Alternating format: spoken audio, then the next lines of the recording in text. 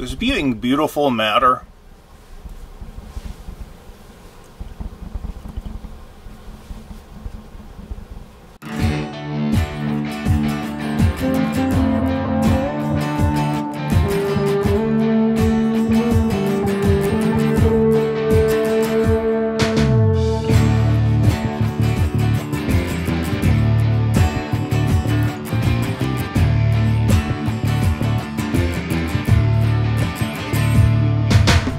In the first document design video, we talked about typography, lists, organization, a little bit about white space.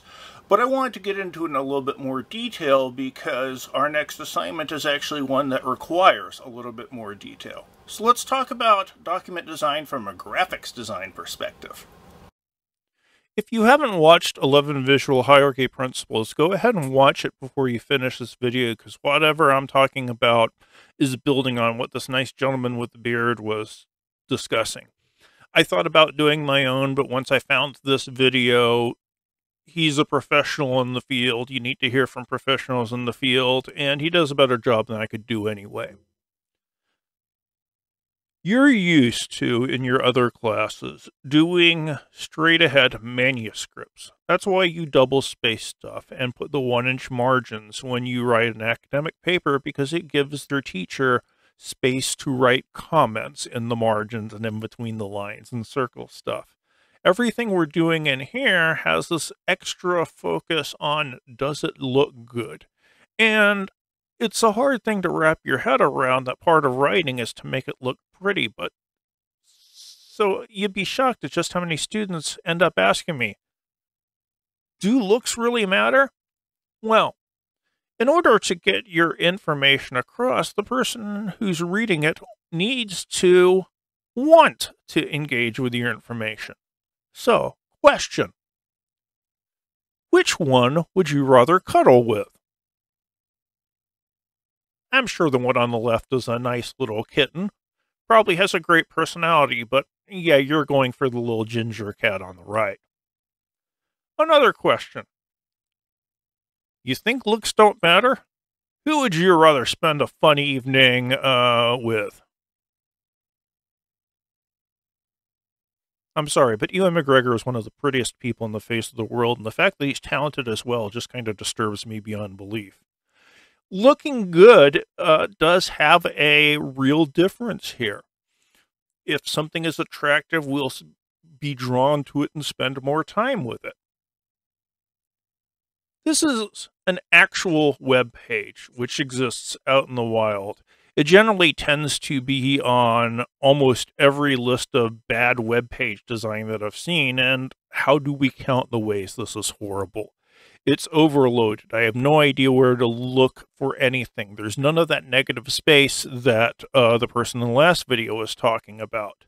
They might have good prices. I don't know prices from wherever this is from. Sweden, I think? Norway? Whatever. But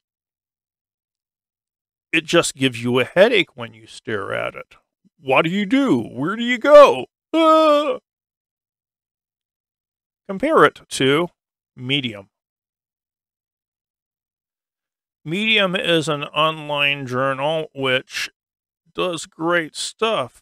You look at this page and you immediately know where they want you to start. Dead in the center, they give the brief overview. You've got the very clear navigation menu up top. Then you have today's top stories, picture, text, visually appropriate. This document makes us want to go through it, where the previous one makes us want to go bash our head against the wall. So, when you're thinking in terms of graphic design with your documents, what you're trying to do is you're trying to get the reader to enter your information. And that's why you want it to look good, so they'll give you a chance.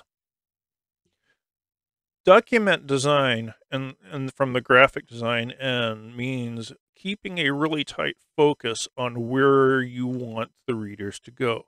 You can't overwhelm somebody, because if you overwhelm them with lots of stuff, they're not going to have an idea as to where to start. You want a clear message. You want a clear path for them to go. Do you want them to go all over the place? Do you want them to hunt, or do you want them to go straight through to the important information? Straight through, obviously. Now, why would you make it more complex than that? Well, sometimes people are going to be dealing with very complex subjects, but the goal here is still to make it as simple as humanly possible. You want to make it as easy to digest as possible because as a writer, you're a communicator. You want to make something that's this complex seem this clear. And it's not an easy task. It's one of the hardest bits about representation at all. Simple is hard. Doing something minimally means that you have to do it very well. So you want focus, you want simplicity and a clear direction.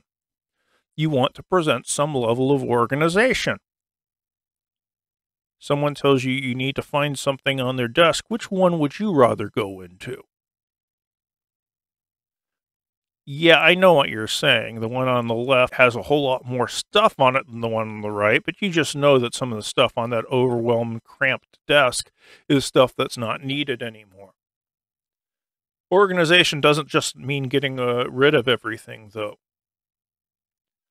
Alignment is important, and this should go back to the last video. The one on the left has more information spaces than the one on the right here, but it's orderly, so it's going to be a lot easier for us to read. We know where we're going. Simple things like direction can make the reader's job very easy. Check out the form on the left as opposed to the form on the right. One column from top down. This one, you're going all over the place. Why would this place only ask you for your first name and not your last name? Why have a pull-down menu which makes you go to a different step when you can just have them hit a button? Even stuff which is from design companies sometimes forgets this. I found this flowchart of project documentation. And you know the problem here? Where are they going from right to left? Does that make any sense to you? I know you start looking over at the left, and then you have to go all the way to the right, and then work your way back over. No, you don't want to do that. So how you get through this stuff? Simple paths. Sometimes guiding the reader through your material is largely dependent on just simple choices you make, like what colors you use. Good contrast versus bad contrast. The real difference here is white stands out against this purple background, whereas this blue does not. White does not stand out against the gray background, at least nowhere near as much as the black does. You want as big of a contrast difference as possible because I want to be able to find the information as soon as possible. Picking colors willy-nilly won't do it. You could learn a lot about color theory, and if you get any deeper into this, I suggest you would, but there are tons of places that can give you prearranged color palettes. Do a search for color palette, and you're going to run into a bunch of these. You can see that each of these has their own approach. If you want something very bright and lively, Sweet here would work. Gelato was cool and relaxed because there isn't anything that's ultra bright knocking your eyeballs out. Coolers is a great one because it will randomly generate color schemes for you. You might need to hit it a few times to find the particular color palette you're looking for, but the colors will help you create a mood, which will help walk your reader through the stuff. This is very cool. If you want to get someone calm, relaxed, and orderly through it, this is a great color palette for it. If you want something amped up, you probably want to keep looking.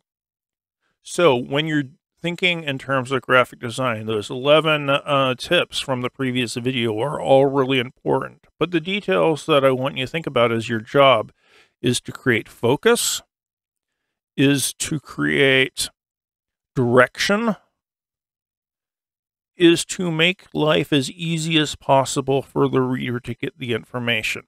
When document design is done really good, it's something that we don't necessarily have to stop and think about. We just plow through the information without thinking about it. When document design is bad, that's when we really notice it. So, develop your skills. Try to get something where everything just works and they don't have to notice that, hey, you picked the perfect color palette. Document design is one of those things that you get better at it through practice, so don't be afraid to delve in and start messing with stuff. I use GIMP as my image editor, and it's because I can't afford Photoshop, but GIMP is more powerful than I'll ever need. And I admit, I never took a course or looked at instructions. I just went in and started messing with stuff. And I've gotten to be okay at it. If you get in a position where you need to do more graphic design, you might need to have access to greater visual design programs. And there's tons of good open source options out there that can get you just as close as you'll ever need to the real thing. Give them a try. See you next video.